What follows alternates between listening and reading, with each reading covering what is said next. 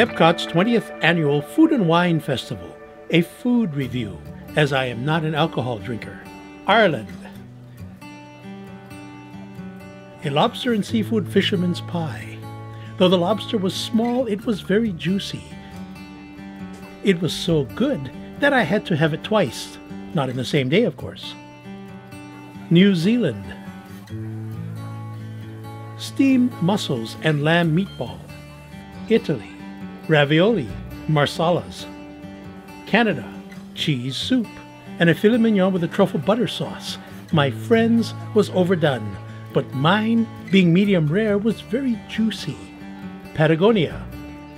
Beef empanadas and a grilled beef skewers with chimichurri sauce. Hops and barley. A New England lobster roll. It was very fresh and very tasty. Belgium, with their potato and leek waffles and braised beef.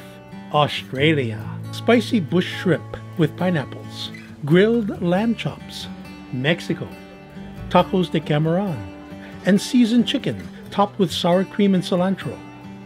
Poland, kielbasa pierogies with onions and sour cream.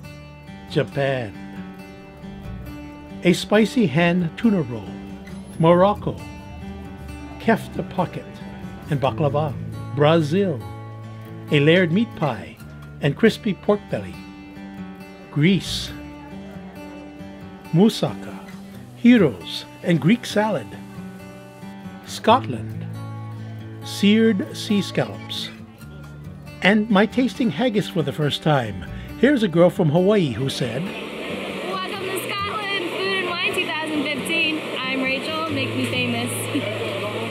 Alright, so we have for you a haggis, which is sheep stomach, heart, liver, and organs mashed together. It looks like ground beef. It is not ground beef. I had it once, never again. Enjoy. The haggis was pretty good, though I can see why some people would say it was an acquired taste. Hawaii, Kahlua sliders. And new to the festival, Cheese Studio with artesian cheeses. Dominican Republic, roasted pork with mango, lechon asada. France, they had an escargot croissant. I've always loved snails, so this was a great taste. Every year, Epcot has the Food and Wine Festival in October and November. I would recommend that everybody go and try the different foods from so many countries. It was a wonderful experience.